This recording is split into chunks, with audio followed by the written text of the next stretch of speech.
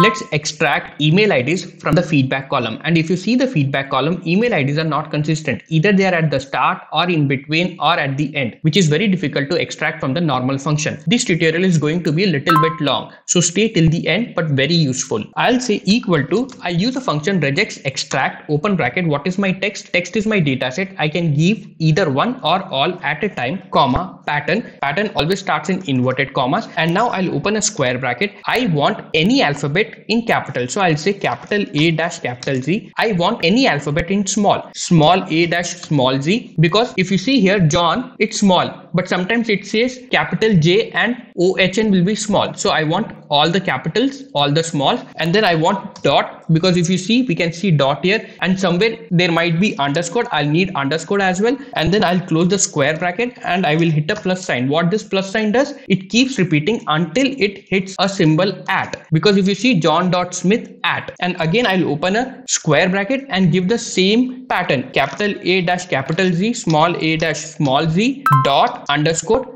I'll close the square bracket and I will hit a plus sign because I want it to keep repeating it, and then I'll close the inverted commas, close the bracket and enter. And you see we have extracted all the email IDs. Now suppose if instead of John.Smith I had John1.Smith, and if you see it is not working, John has missed out because we have not given in our pattern any digits. So I can just come in our pattern and say I want anything between 0 to 9 as well, and when I say enter, you will notice we got it. If you like this tutorial, please do share and subscribe.